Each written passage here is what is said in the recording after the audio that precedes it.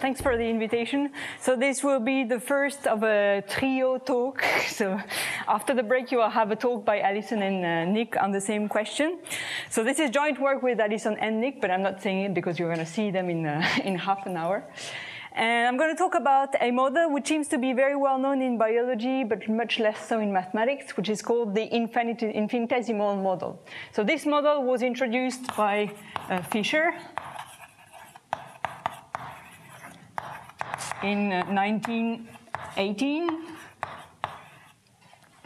And since then, it has been used by many people who don't necessarily say that they're using this model. So what does it say? It says that if you're interested in a trait, so a phenotypic characteristic which is transmitted from parent to offspring, and if this trait is the result of a lot of tiny contributions from many genes, then the law of, if you know the trait of the parents, then the law of the trait of the offspring is a Gaussian random variable centered at the mean parental trait, and with a variance which is independent of the parental trait.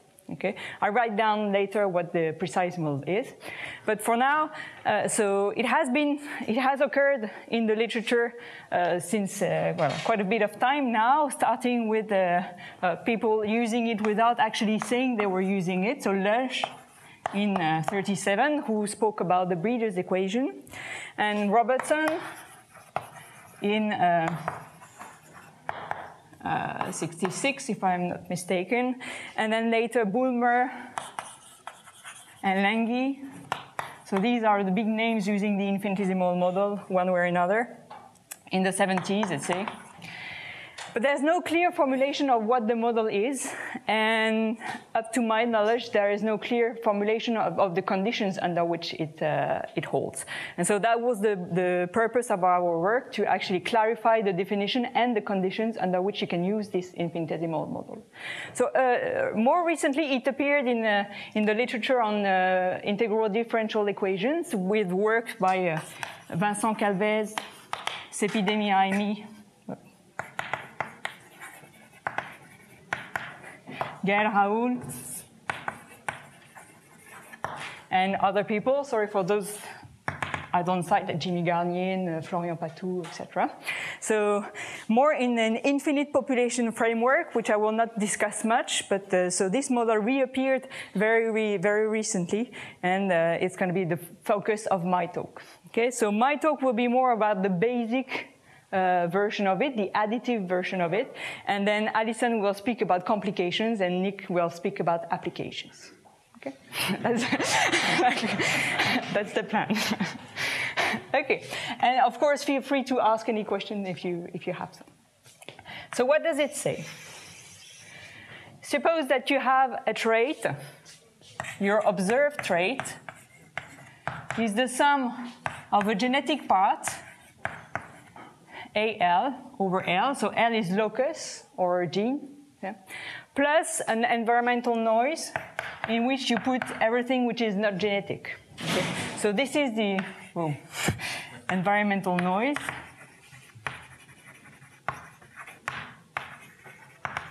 This is the genetic part of the trait, with AL being the allelic effect of the L's locus.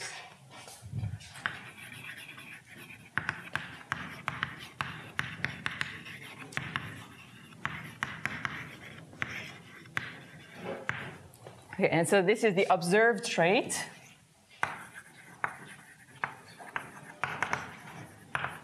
It's a complex trait. It could be the height. It could be the curve. I don't know, like the lifespan of an individual. It can be many things. And so you decompose it this way: the sum of a genetic part and an environmental noise, which will be common to everyone, or which will be IID, but in a sense not dependent of the genes here. And so what we're aiming at is to show that at least this part here is Gaussian, where the number of loci that contribute here is very big. This part is a Gaussian random variable centered at the mean parental trait, sorry, plus this noise here, okay? So for this, I will need a couple oh, just a remark before, sorry. So here, if I write it this way, I suppose that there are no interactions between two loci, okay? I really look at one locus after the other. So I mean that there is no epistasis, and this is something that you can add. You can add weak epistasis in the model. And if we consider diploid individuals, so carrying two copies of each allele, I will suppose that there is no interactions between the two alleles. There's no dominance, but Nick and Alison will speak more about dominance in the next talks. So I will really do the simple exercise, and I will leave all the complications to the two other talks, or the other talk. Okay, so what does that mean? I will focus on this part here, mainly, and I will just assume that E follows a Gaussian distribution centered at 0 and with some variance. This is for convenience. More other noise would, for simplicity, because I'm expecting a Gaussian contribution here, and so the sum of two independent Gaussians are easy to write down. But this is only for simplicity. What I really need for the proofs is that the density of this should be smooth, so that it makes the whole density of the trait smooth itself. But that's the only requirement. So the assumptions now. I told you about the noise. Now I will focus on the genetic part. I will always assume that my individuals have two parents, but I will write down two cases. The haploid case is when everyone has only one copy of each gene.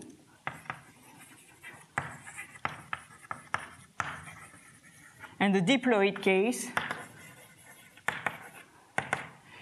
where everyone has two copies of each gene. So if I have two parents but only one copy of each gene, I will assume that this copy is the maternal or the paternal one with probability a half. Okay? And there, if I have two copies, I will inherit one from my mother, one from my father, and within the mother, it's chosen uniformly at random among the two copies of the mother and among the two copies of the father. Okay? So this is going to be Mendelian inheritance. So for the genetic part, I will assume that, so Z is not Z obs, you can observe, right? Z obs is really the trait that I see. If I pick an individual, I measure a trait, I see this. Okay. So Z is going to be the genetic part of it, only this sum here. I'll focus on this one for a while. Okay. So Z, I'm going to write it Z0 bar plus 1 over square root of M times the sum for L going from 1 to M of eta L of chi L. It's a bit complicated as a notation, but it's because then we can generalize it easily. And so what's all this? You see that there are M loci, or genes, with M is going to tend to infinity soon. Okay. And then chi L is the state, the allele at locus L.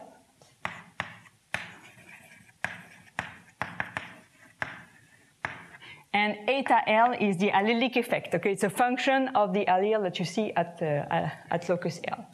So allelic effect.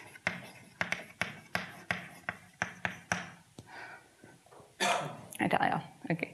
So this is the haploid case, because you see that each individual has only one allelic state. So this is the haploid. If I want to formulate a diploid version of it, which I put in red, can you see in red? Is it okay? Yeah. So the same Z0 bar plus 1 over square root of M of the sum over all loci of the contribution of the two alleles, because I have two copies of each gene. So chi L1 plus eta L of chi L2. Okay, so this is the diploid version of it. So you see, it's the additive version because everything is additive, everything is added, and I have no interaction between these two copies here, and I have no interactions between the alleles at different loci. Okay. Right. Okay, so once I have this, it tells you that I have an average contribution plus terms plus allelic effects of order 1 over square root of m, and this will fit into the central limit theorem that I will give you later. Yeah. So the order of magnitude of this, of the allelic effect at locus L, should be 1 over square root of m. Okay, so second assumption now. What happens in my base population? So I will take a reference population that I will call t equals 0. And then I will propagate the trait from generation 1 to 2 to 3, etc. So in the base population, the chi-L, so I will assume that the individuals are unrelated.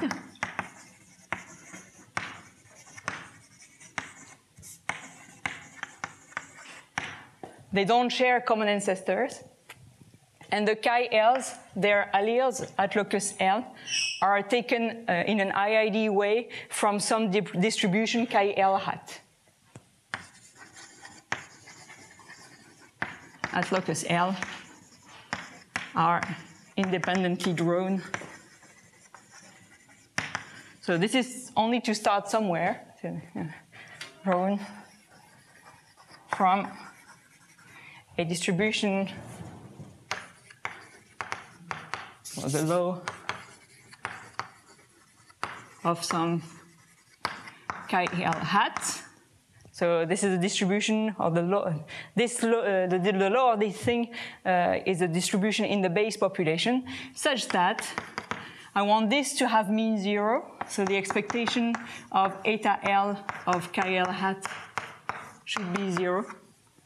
Okay, so that if you take the mean of this, you have m terms and divide it by square root of m. If it's not mean 0, there's no chance that it converges to anything. Yeah. And the second requirement is that the variance should converge. And I assume that 1 over m times the sum of the variance of eta L of chi hat L. So if you look at this formula, everything is IID, so this is the variance of this term here, from L going from 1 to m. I'm going to write it sigma m squared here. This converges as m tends to infinity to sigma a squared. Sigma a like additive. So this is the haploid case. In the diploid case, I need the twice over m instead of 1 over m, because I have twice these contributions here. Okay. Right, so I think that's it. Now I need to tell you about Mendelian inheritance. So all these traits here, in the base population, it's easy because everything is IID. With your favorite local central limit theorem, you can get convergence of this sum here to a Gaussian distribution. Okay, and so the challenge is to see how this is passed on from one generation to the next. And so I need to tell you how we model Mendelian inheritance from generation t-1 to generation t. So for this, I will really assume that chi-L over there is inherited from the mother or the father with probability 1/2. Or in the diploid case, then each of these components, the first one is inherited from the mother, but from locus version 1 or 2 of the mother with probability 1/2, and the same in the father. Okay. So for inheritance,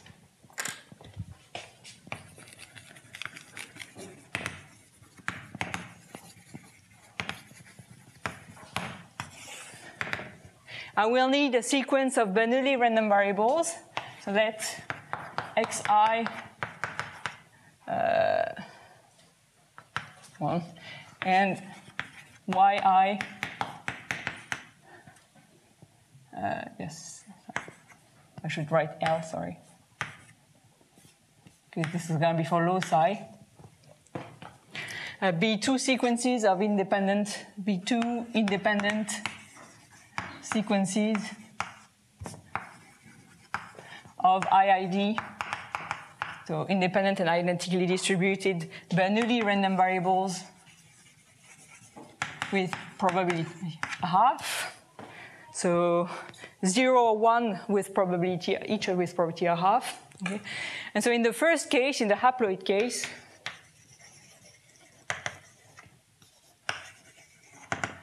you can write down Z, so the trait, the genetic part of the trait, Zj, for individual j, with parents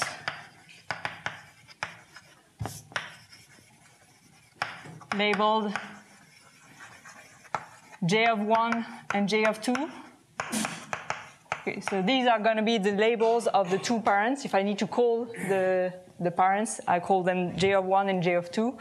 So the genetic trait of my individual can be written like z bar 0 plus 1 over square root of m times the sum over loci of. So what I told you, with probability a half, or when this is equal to 1, I inherit the chi-L here from the mother. And with the indicator function that is going to be inherited from the father will be 1 minus xl. Okay. So how do you write this? You write this as the indicator function that it was maternally inherited times eta L of chi-L for the mother. J of 1, say. So with this indicator function that it is maternally inherited, the contribution chi-L over there comes from the mother. And with the complement, so 1 minus chi-L, it comes from the father, eta L of chi-L j of 2. Okay, everyone happy with this? I decide whether it comes from the mother or from the father. This is 1, mean that this is 0, and if this is 0, this is 1. Okay? Right. And now, if I try to see what it's going to give now, then I can always write it as z bar plus 1 over square root of m. So this has mean a half. The probability that it is inherited from the mother is a half. So if I replace this by a half, and then I correct to get a zero mean noise, what I get is 1 over, so the 2 comes here. I have the sum for L going from 1 to m of a half. So a half of this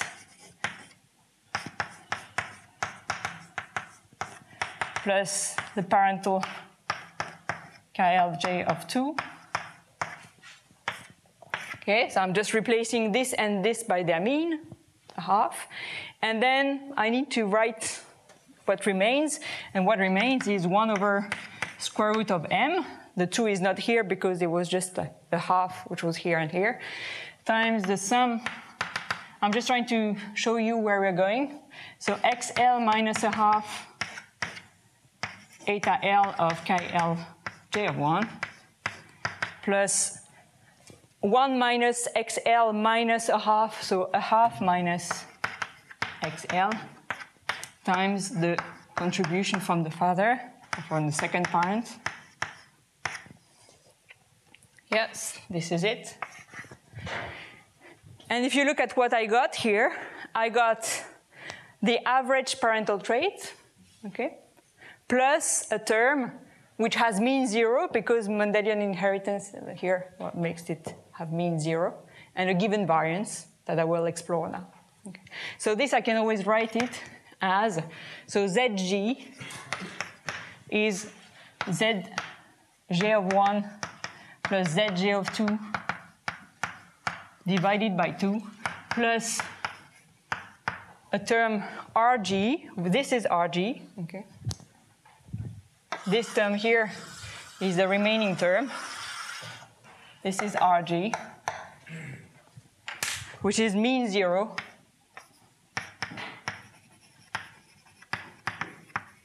with a certain variance.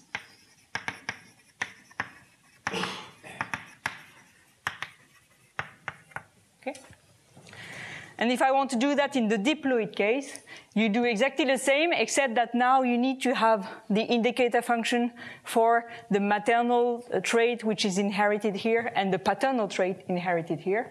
And so what you get is, in the diploid case, Zj is again the half of the parental trait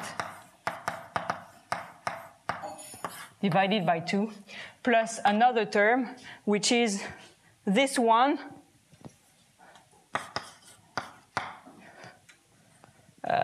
with Rg is now 1 over square root of m. I'll give you only the beginning of it. So the sum of KL, XL minus a half eta L of, so I have 2 copies now, so I need L1 of the first parent.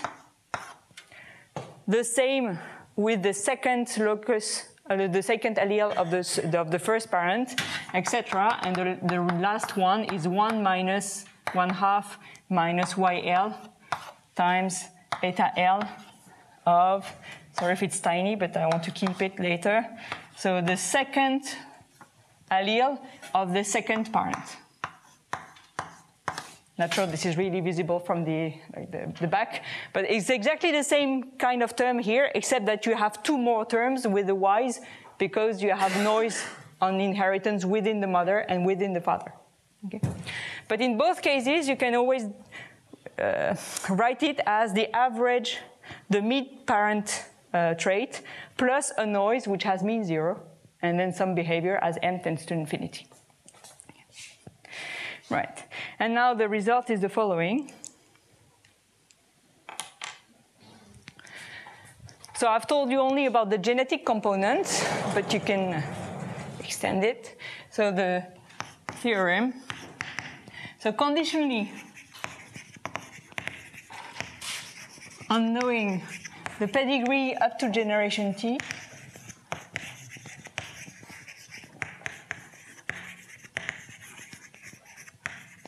I will explain just after. And all the ancestral traits, the observed ones,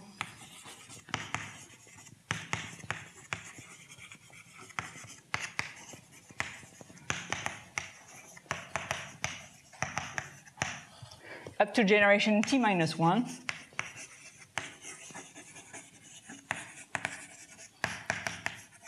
Okay, so if I suppose that I know the ancestral relationships between individuals between generation 0 and T, I know who's the parent of whom, okay?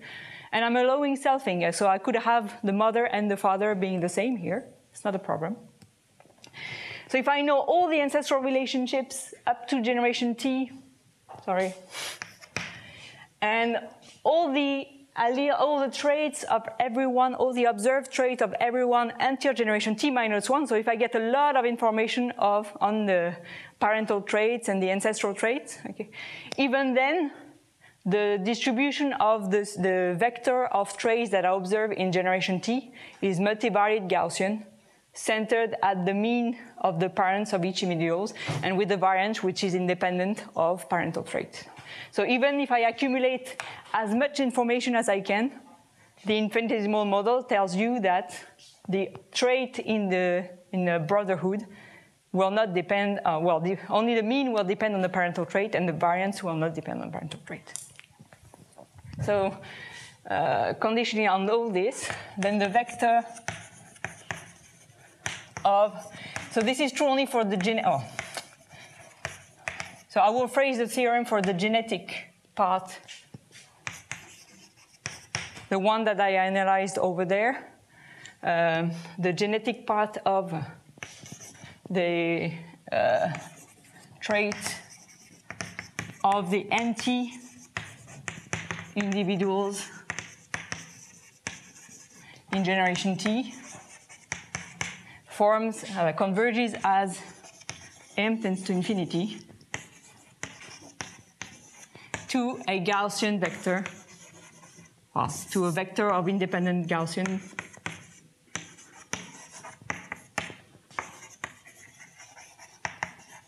random variables with mean centered at the average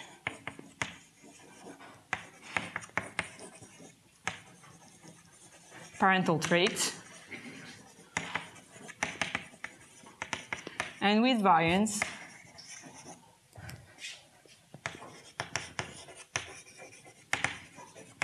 so sigma A squared, which was the limit of the partial variances over there, okay, times 1 minus the probability of identity by descent between the two parents. So what I write fj of 1, j of 2, is the probability that if you pick one allele in individual 1 and one allele in parent 2, then they are identical because they were inherited from the same ancestor. Okay, so where fi prime is the probability of identity by descent, so the fact that you have the same allele inherited from a common ancestor.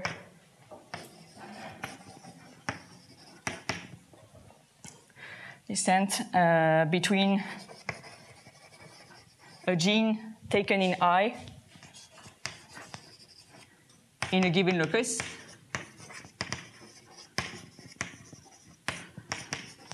taken in I and one taken in I prime.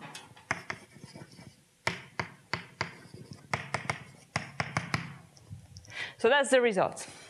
You see that this is really independent, so the variance is independent of the parental trait, and the more likely the parents are identical by descent, the smaller the variance within the family. Okay? So what it does not tell you is that within the whole population, the distribution is Gaussian. Okay? You may pick the two parents in a fancy way because of selection, which would make the whole distribution of the trait in the population non-Gaussian. But if you fix the parental traits and look at what happens in their offspring, then the distribution is Gaussian. Yep. So the proof actually tells you more than this, and I will end with this because I don't know, 5 minutes, wow. Okay, less than 5 minutes. One small remark, and in particular in these works here, this result or this model is used in an infinite population, which means that the FII prime is always 0. You suppose that people are unrelated. They cannot share common ancestors over the time scale that you consider at least. And so the variance is actually constant. It does not get eroded by having common ancestors. Okay.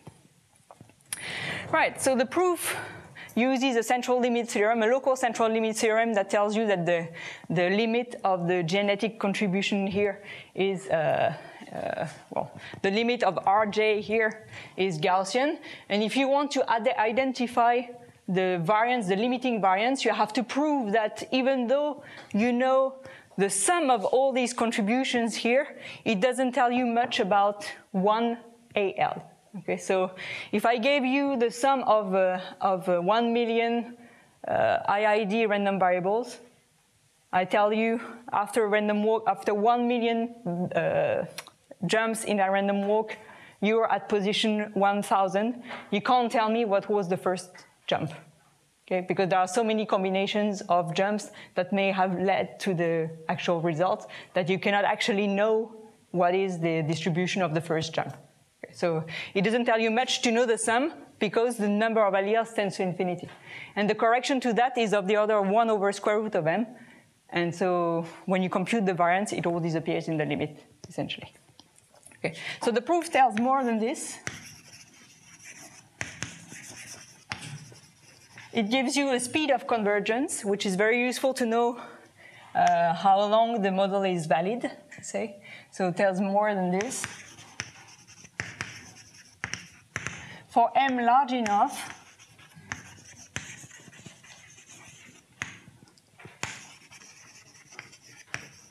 and for every j in the generation,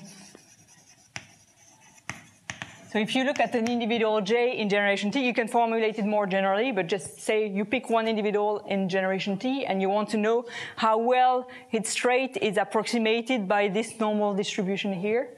Then for every Y in R, we have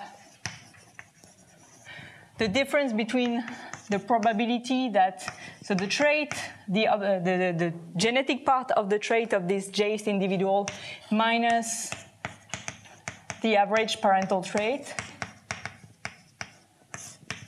divided by sigma m squared, the sigma m squared which is over there, times 1 minus f j of 1, j of 2, square root of that, sorry. So if you compare the probability distribution function of this to that of a normal distribution, this is bounded by T, the generation over which, the number of generations over which you have been accumulating errors, divided by square root of m, times a function which is explicit, but I'm not going to write it, of two quantities, sigma t and delta t, where sigma t is the minimal within family variance observed until time t,